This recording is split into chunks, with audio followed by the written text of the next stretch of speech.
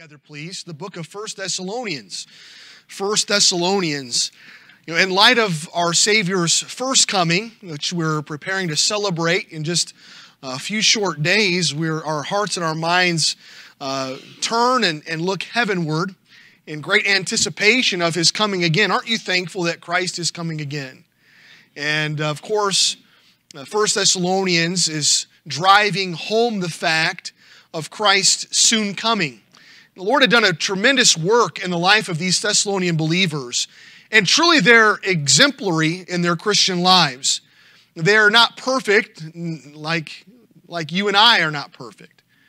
However, we're thankful as God inspires His Word through the Apostle Paul to address an issue of the Lord's second coming. We're thankful that the Lord has not come back, and that we've not missed it, just like the church in Thessalonica had not missed His return.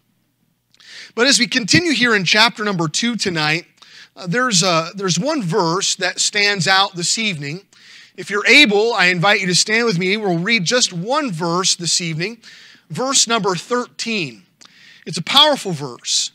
And the Bible says in verse 13, 1 Thessalonians chapter 2, "For this cause also thank we God without ceasing, because when ye received the word of God, which ye heard of us, ye received it not as the word of men, but as it is in truth the word of God, which effectually worketh also in you that believe." Father, we're thankful for the word of God tonight. Lord, we see some major claims here concerning your word in this short verse of Scripture. And Lord, tonight our prayer is that you would give us your help as we look here in these passages of Scripture, that our hearts and minds would be encouraged, that our faith would become more settled and sure, founded firmly upon the Word of God. Lord, we're thankful for the testimony of these saints of old. And Lord, our prayer tonight is that you would bless your word. May it accomplish its work in each of our lives. Lord, we know that your word will not return void, just as you've promised. And so, Lord, we do pray that you'd speak to our hearts, teach us great and mighty things. Help us, Father, become more like Christ. And we ask all of this in Jesus' name. Amen. You may be seated. If you're in the habit of marking things in your Bibles, I'd like to draw your attention to what the Word of God says right in the heart of verse number 13 of 1 Thessalonians chapter 2.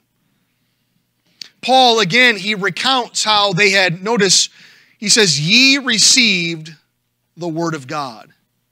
Ye received the Word of God. Aren't you thankful tonight that you've received the Word of God? I want you to look with me back in Acts chapter number 17. In Acts chapter 17, we remember the circumstances surrounding the birth of the church in Thessalonica.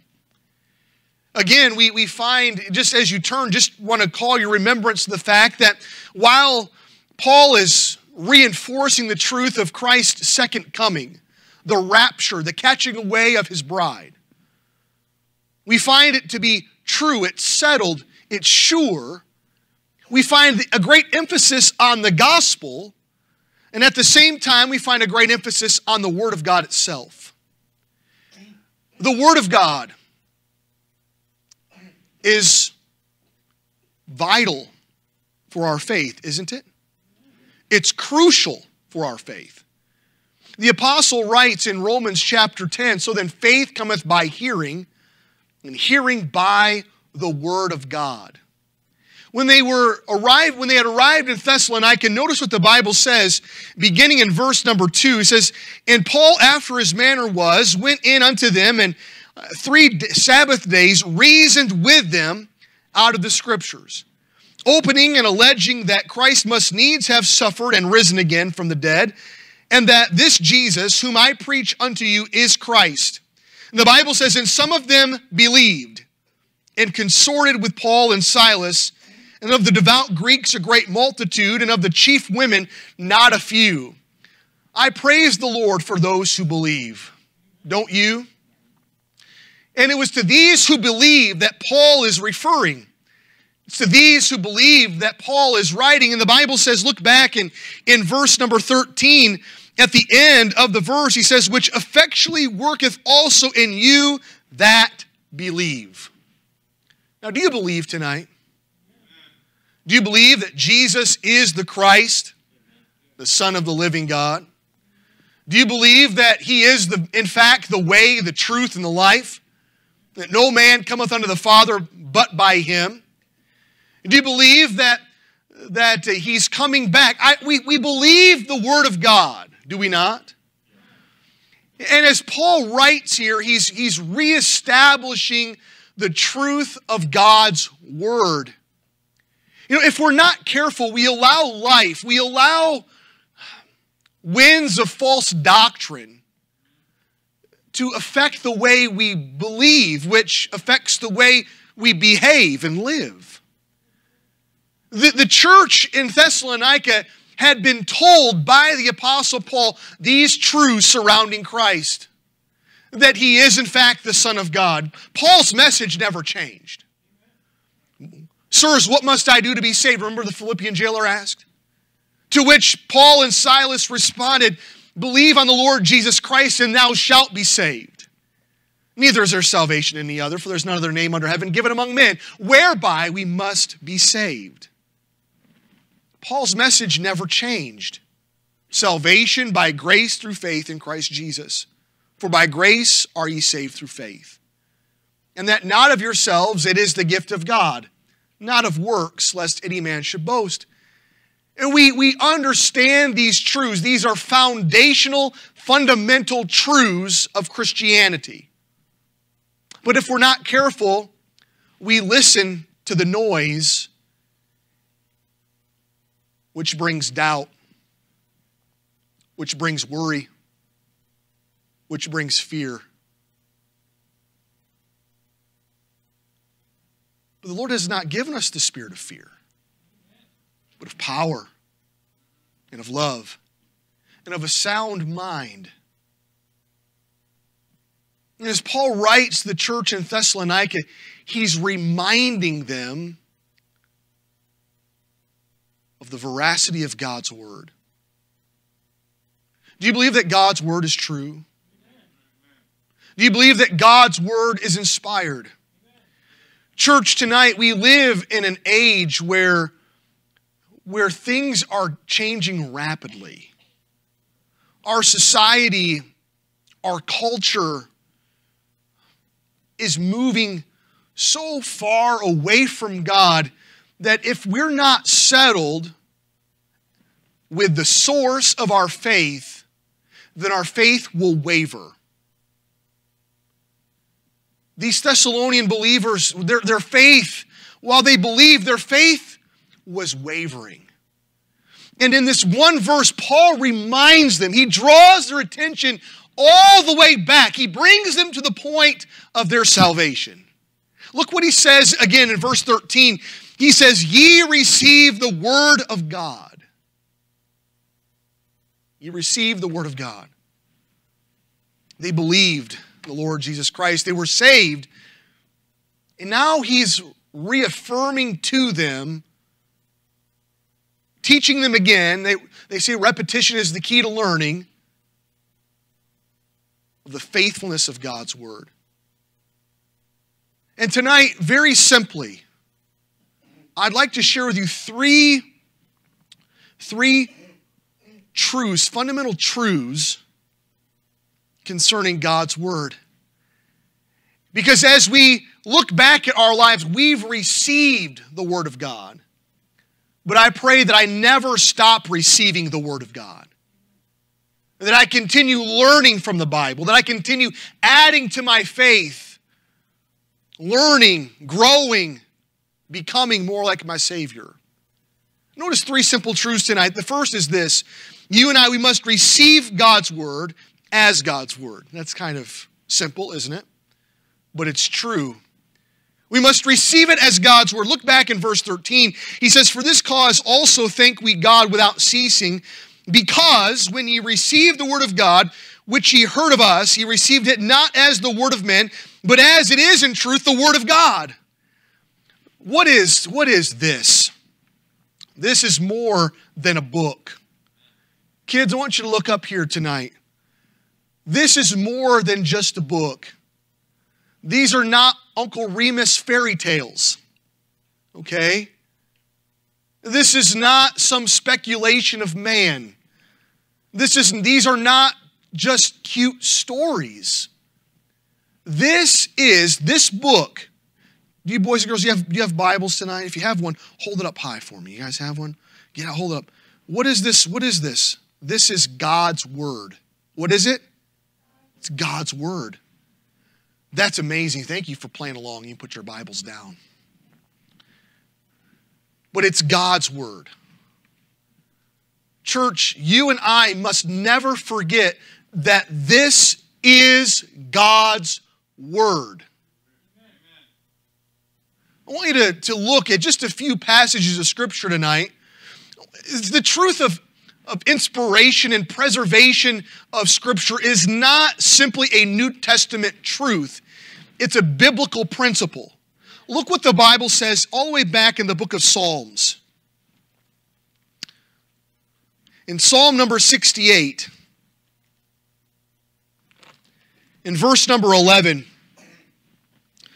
you see, it's God's Word. So where did God's Word come from?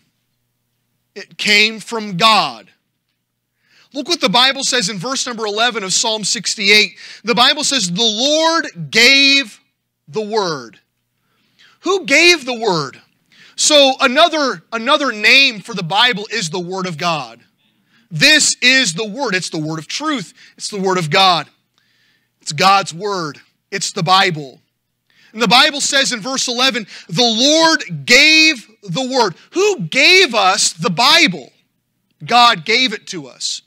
We look again, even in Habakkuk. Would you look there, please? In Habakkuk chapter number 2. Habakkuk is an extraordinary book. Deals with a great many things. But how many of you guys realize that the book of Habakkuk also deals with biblical inspiration? Look what the Bible says in Habakkuk chapter 2 and verse number 1. He says, I will stand upon my watch and set me upon the tower, and will watch to see what he will say unto me, and what I shall answer when I am reproved. And of course, Habakkuk, he's prophesying on the eve of the destruction of Judah and Jerusalem. He's speaking of Nebuchadnezzar, who is going to swiftly come through the land and annihilate everybody. He's going to besiege Jerusalem and haul away the remnant into captivity. He's going to destroy the temple of God. And Nehemiah says he's perched there upon his watch. I stand upon my watch. He's a preacher of God's word. But notice what God says to him in verse 2. The Bible says, and the Lord answered me and said, write the vision and make it plain upon tables that he may run that readeth it. What did God instruct Habakkuk to do? To write the vision. He wrote it down.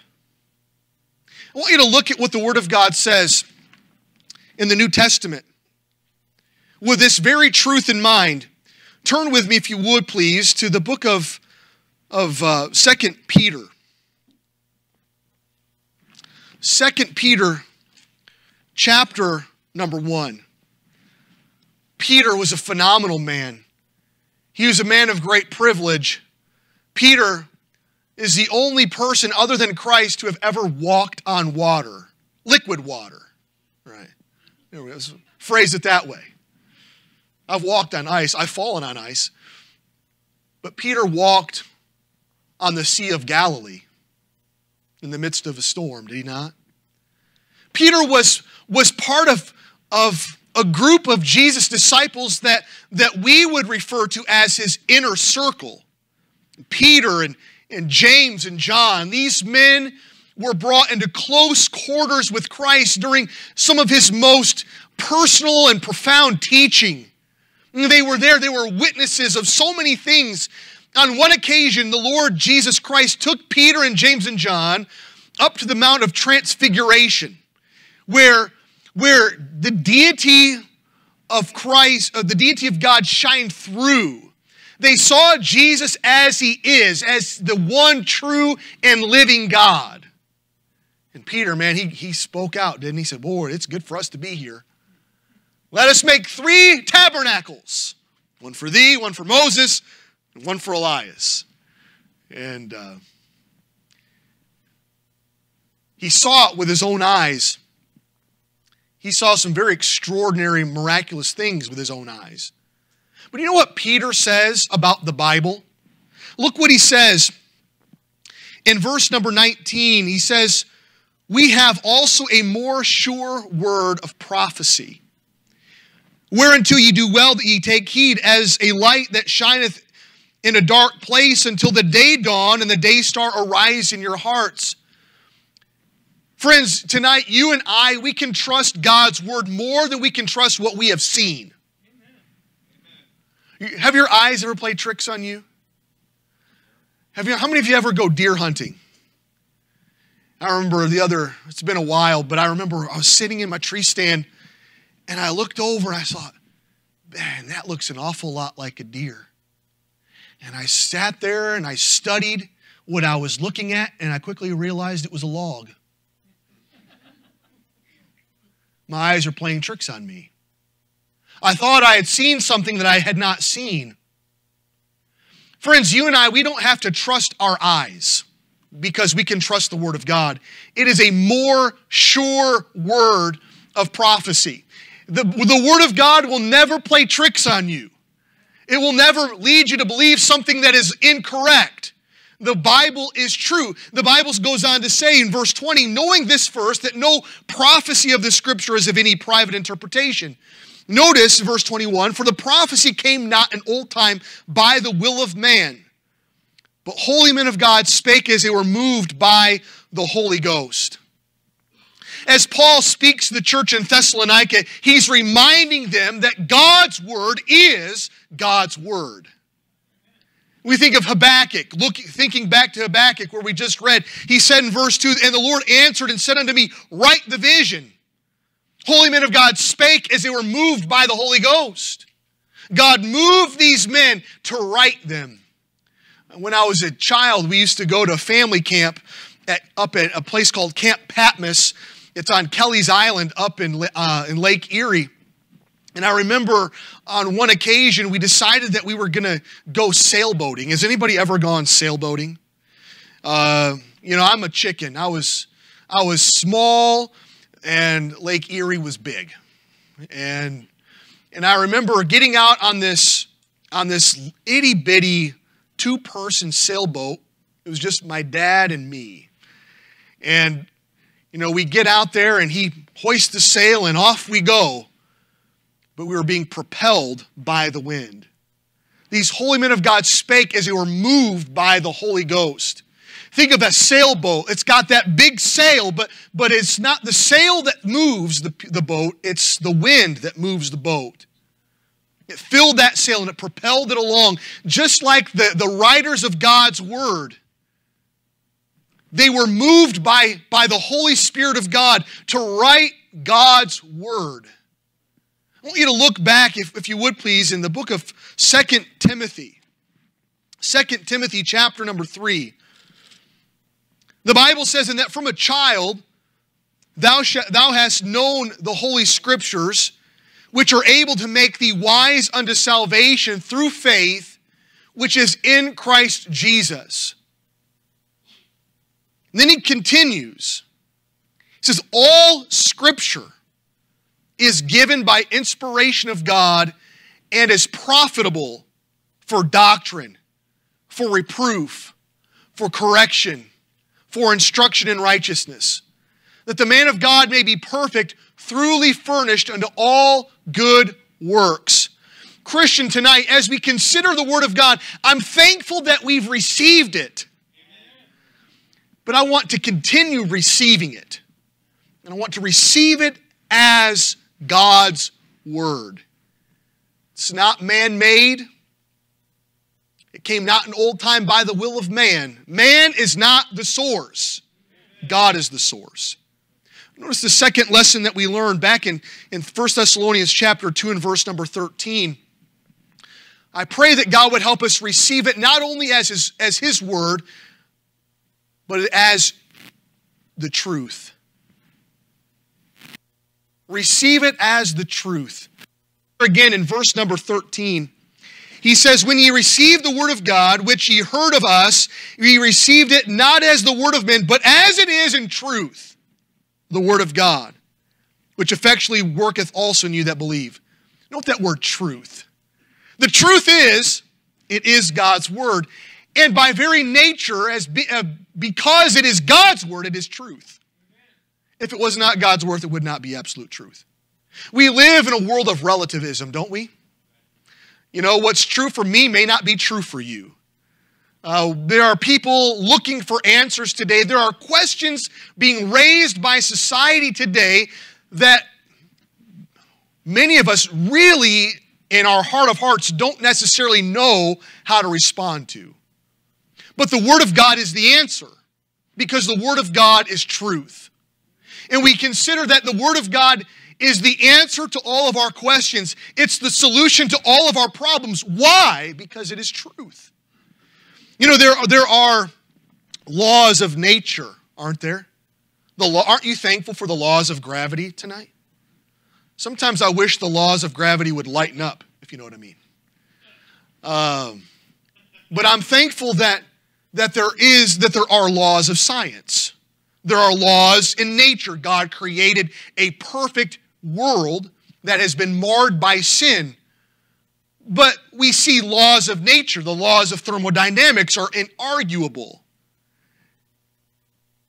They're based in truth. 2 plus 2 will never be 3. It will always be 4. 2 odds will always make an even. 3 plus 3 is 6. 9 plus 9 is 18. There is truth today.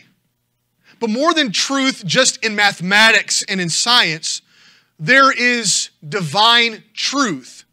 In Romans chapter number 1, turn there with me if you would please. In Romans chapter 1, we live in a world that is endeavoring to discredit and deny the Word of God. But it doesn't mean that God's Word is not true. The Bible says also in the book of Romans, let God be true and every man a liar. But in Romans chapter number 1, we're dealing with depraved man. And the Bible says in Romans chapter number 1, verse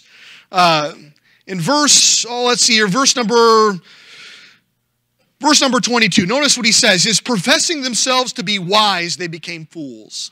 I was watching a video today. A government official was, I don't know if interviewing would be the correct, they're questioning some presidents of major universities like Penn and Harvard about the anti-Semitism that is erupting on their campuses. And they say, is anti-Semitism and the call for the genocide of Jews, not just in Israel, but globally, does that go against your standard code of ethics at your universities? And it's surprising how they would not answer the questions. It's astonishing. It cost the president of Penn her job. It's only wrong when it produces an action. So it's not racism to call for the global extinction of the Jews, genocide of the Jews, only when that turns to action. Only when you do it, that's when it's wrong. Isn't that foolish? That's the world we live in. And you have these people sitting with such pompousness, smugness, and they're professing themselves to be wise. But you know, they're nothing more than fools. And you and I would be the same if it were not for the grace of God. And the Bible goes on to say this, In verse 23, it says, and changed the glory of the uncorruptible God into an image made like to corruptible man, and to birds, and four-footed beasts, and creeping things. Wherefore God also gave them up to uncleanness through the lust of their own hearts, to dishonor their own bodies between themselves. Notice verse 25. Who changed the truth of God into a lie, and worshipped and served the creature more than the Creator, who is blessed forever. Amen. Who's the Creator? Jesus Christ is the Creator. For by Him were all things created that are in heaven, that are in earth, visible and invisible, whether they be thrones or dominions or principalities or powers. All things were created by Him and for Him. And He is before all things, and by Him all things consist. In the beginning was the Word. The Word was with God, and the Word was God. The same was in the beginning with God. All things were made by Him, and without Him was not anything made that was made. You see, you and I are to worship Christ, not the creature. We're to worship our Creator and our Redeemer, not His creation. Unfortunately, however, our world and our society is working to warp these things and discourage people and to dissuade people away from the truth of God's Word. But truth is absolute. If it is not absolute, it is not truth. I want you to look with me, if you would please, in Psalm number 119. In Psalm 119, notice the claim concerning God's Word in verse 160. Psalm 119, verse 160. The Bible says in verse 160 of Psalm 119, I'm all discombobulated here. Psalm 119, verse 160. It makes sense? I don't know. We'll see. 119, 160. Thy word is true from the very beginning. Well, what's the beginning? Well, in the beginning was the Word. The Word was with God, and the Word was God. In the beginning, God created the heaven and the earth. Thy word is true from the very beginning. And every one of thy righteous judgments endureth forever. Do you know what that means? God's word is true and it will never be wrong. God's word is true and it will never be wrong. And we look here tonight and we must receive the word of God as it is in truth. Look back in verse number 1, in chapter 119, verse number 89. The Bible says this in verse 89 of Psalm 119, forever, O Lord, thy word is settled in heaven. Settled, it's finished. It is truth. I want you to look with me, if you would, to the book of John, the Gospel according to John in chapter 17. In John 17, we find the Lord's Prayer, not to be mistaken with the model prayer. This is, in fact, the Lord's Prayer. He prays for you and me. Aren't you thankful for that? In the heart of this, notice, he prays a great many things. Notice, let's read in verse 1. It says, these words spake Jesus and lifted up his eyes to heaven and said, Father, the hour is come, glorify thy Son, that the Son also may glorify thee, as thou hast given him power over all flesh, and he should give eternal life to as many as thou hast given him.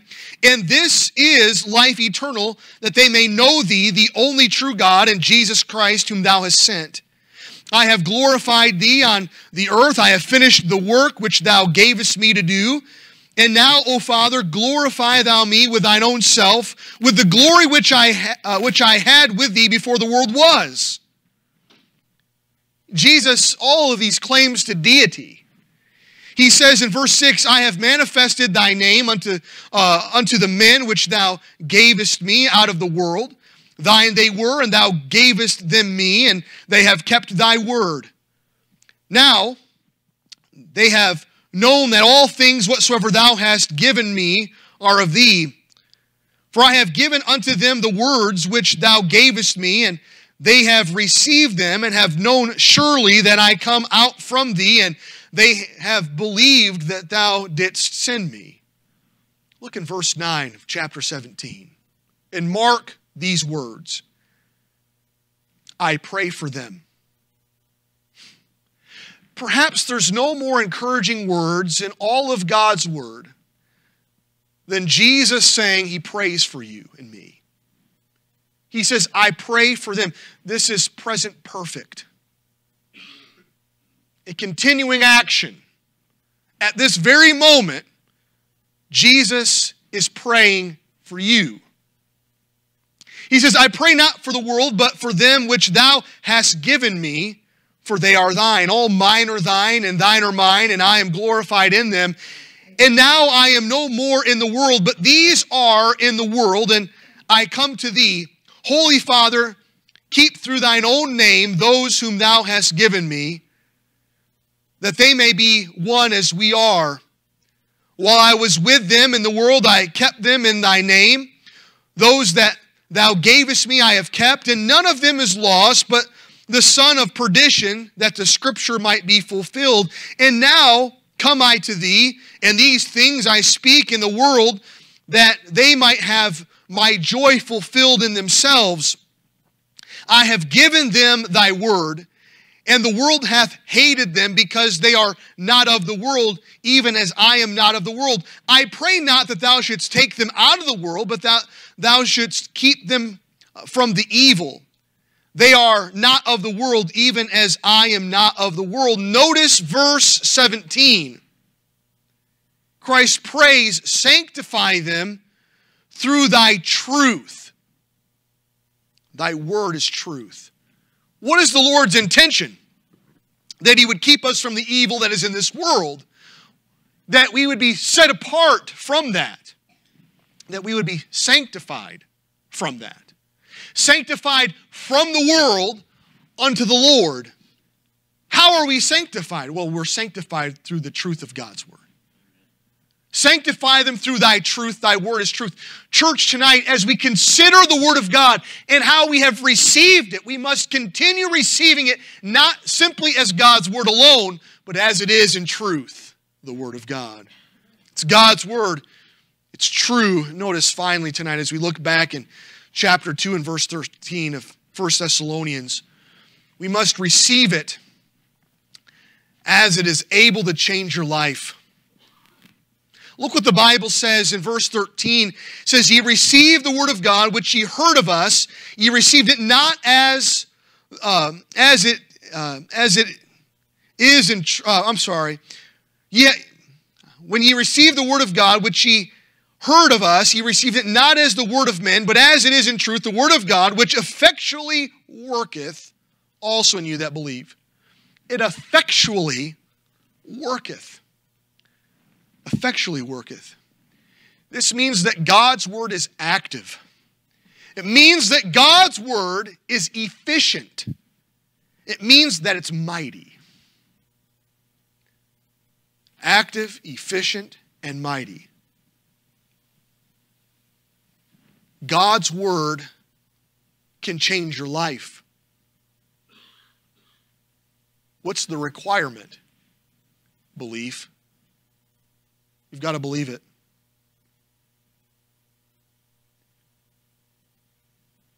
Church, consider a couple things concerning God's word tonight. Look back in Jeremiah chapter 23. Jeremiah chapter 23. I want you to consider something tonight about the truth of God's word. In verse 29, the Lord asks a rhetorical question. He asks the question, he says, is not my word like as a fire, saith the Lord? What do fires do? Fires consume.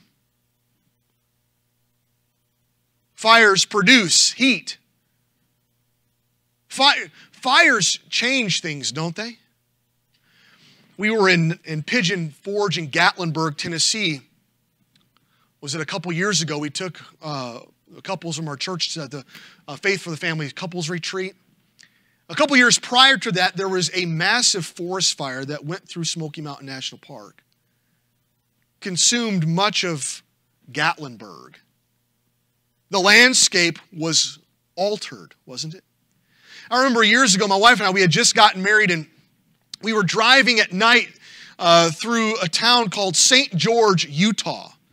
It was right outside Zion National Park, which is perhaps one of the most beautiful places in all of our country. And there was forest fires, or wildfires. There's really not a lot of forest in the desert. There was wildfires. And on the top of the ridges, you could see the red outline. You could see the fires at the top of the ridges. It was an eerie feeling. But fires, they change landscapes, don't they? Is not my word like a fire? Look what he says also there in verse 29. He says, and like a hammer that breaketh the rock in pieces. Now, unless you're from West Virginia, they may not teach you this. There's a man by the name of John Henry. Anybody know who John Henry was? What was that? He was a steel driving man. What was he tasked to do? He built the railroad, didn't he? It's said that John Henry outworked a locomotive. What a man, right? Had a hammer. Drove those spikes, busted all of those rocks. He was a mighty man, wasn't he? Strong man. God's word is like a hammer that breaketh the rock in pieces. You know, sometimes our hearts are like stone, aren't they? Where we've become so deadened and callous to the things of this by the things of this world. We're so hard-hearted. And God's word can change our hearts. Just keep hitting it with the hammer. That's a great life lesson anyway. Just keep hitting it with a hammer. It'll break. It'll go in. But that's God's word, isn't it? Look in the book of Hebrews. The book of Hebrews, chapter number 4. The word of God worketh effectually. God's word changes our lives, does it not? It changes our lives because it changes our hearts. In Hebrews chapter 4, in verse 12, we're again given a description of the effectual working of God's word. The Bible says this, notice verse 12, for the word of God is quick. The word quick means more than fast. It means you're alive. It means to be alive. For instance, in Ephesians chapter 2 and verse 1, the Bible says, and you hath he quickened who were dead in trespasses and sins. We were dead, but now we're alive because of the effectual working of God. Look what he says, for the word of God is quick and powerful and sharper than any two-edged sword. Now, swords are sharp, aren't they? Well, God's word is sharper than any sword made by man. He says, piercing even to the dividing asunder of soul and spirit, and of the joints and marrow, and is a discerner of the thoughts and intents of the heart. You know, I pray that none of us in here tonight are content with where we are in our lives. I pray that tonight as we gather around God's word, we're praying and seeking God's grace and help for victory. I pray tonight that God would help us become tired of our sin and begin seeking his transforming work. And be not conformed to this world, but be ye transformed by the renewing of your mind. How can we become transformed? Well, by the renewing of our minds. How are our minds renewed? Through the Word of God. Church, do you want God to make a difference in your life? Then you've got to receive it for what God's Word for what it is. You know, don't speculate on Scripture. Don't deny Scripture. Don't question Scripture. Read it, surrender your heart to it, and allow God to work. Paul writes to the church in Thessalonica, man, they were being deceived. They were discouraged. But Paul reminded them of the truth of God's Word. Aren't you thankful that God is faithful? Aren't you thankful His Word is true? Aren't you thankful you can rely upon it? Aren't you thankful it has the power of God to change your life? The question is tonight, will you continue to receive it? How do I receive the Word of God? Well, you can't receive the Word of God when it sits closed on your nightstand.